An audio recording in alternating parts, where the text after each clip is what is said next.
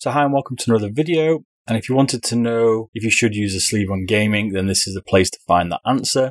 We have 3 sleeves to review with different materials, and I'm also going to explain to you quickly some of the benefits of using a sleeve to help you decide if you're going to use one going forward.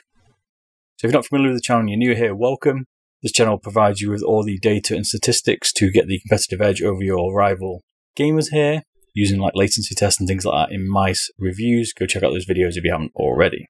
So why do you want a gaming sleeve? This is a big question. A lot of people have been asking this, and I asked myself it. A few people were telling me to use them, and I finally have. And I don't think I'm going to go back to not using a sleeve.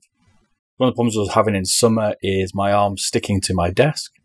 I've had this for years, but it gives an inconsistent glide.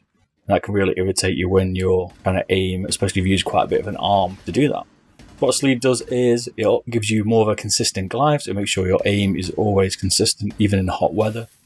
Or if you've just got a sticky surface that you're gaming on here.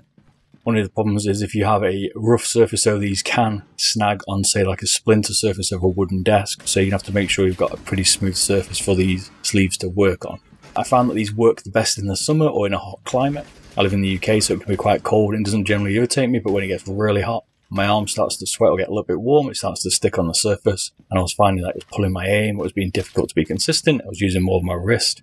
And the sleeve here is enabling me to use my arm. So the question is here, is one going to be good for you? Well, I would say if your arm's sticking on the surface and you want more of a consistent glide, you should definitely look at a sleeve. I'm going to go through 3 different sleeves now here, give you an idea which one might be best for you. Just stick around while we do that. So is the sleeve for you? Well, that's personal. Maybe some of the answers will be in these reviews here of the different ones here, and that'll help you decide whether you fancy using one or not. I'll put some links in the description for all these products so you can go and have a look and buy them if you wish. Or you can take a look at other sleeves. There's plenty out there that take your fancy. These are the 3 that I decided to review. So the black one here is a smooth spandex on one side and a cotton on the other side. I wanted to try and get a decision of what it's like to have 2 different surfaces on one. I found that this is a tight sleeve for me. There was no slack in it. Also at the top it has like a rubber band inside it that grips your arm really well, so it stops it sliding down as long as your arm is big enough for it to expand a little bit. And this sleeve pretty much covered my entire arm all the way up to my shoulder. If anything, for me it was probably a little bit long, but you could always roll it down. The glide, well, this thing glided very well on the surface. I'm using a laminated desk here, which is like a plastic lamination, and it glided with no problems whatsoever on the spandex side. What I didn't like though was the cotton side, and I found it particularly annoying with a stitched edge pad, which is one of the reasons why I don't like stitched edge pads, although I'm using one here. Done a review for this, go check it out. But I found the actual sleeve itself, especially with the cotton surface, did snag on the edge. On the spandex side, the smooth side, perfectly fine though. Another question people want to know is, does it get a sweaty arm in the summer? And for me, not at all. I was in 37, 38, maybe up to 40-degree heat in this room, and I was having no problems with sweating arms. My arm was sweating obviously, but the sleeves here are designed to absorb that, and that continued a smooth glide. No issues there from that point of view. My arm also didn't get too hot. Style, well, it's black, it's understated. Black's always good. Is it easy to wash? Yes, you can wash these, no problem. So moving on to the next one, which is a tattoo one, which I think looks the coolest.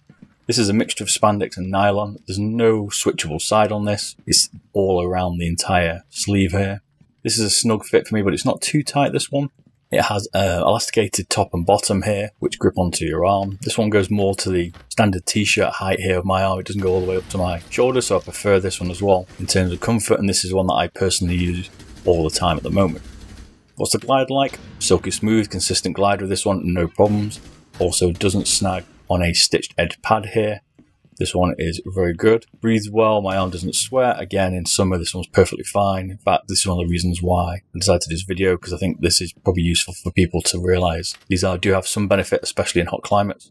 The style, well, this one looks the coolest. Most people think I've actually got a real tattoo when I've got it on. I don't have any tattoos, but it does look really good, this one. There's plenty of different styles out there if you've got a bit of a different tattoo taste, but it looks really good and it's easy to wash.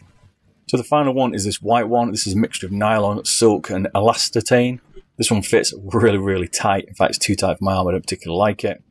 And it's tight on the upper and lower for me. This is a very long sleeve as well, and it goes my full length of my arm. So again, I don't particularly like that. And this is the least one, if you haven't realised, that I like so far.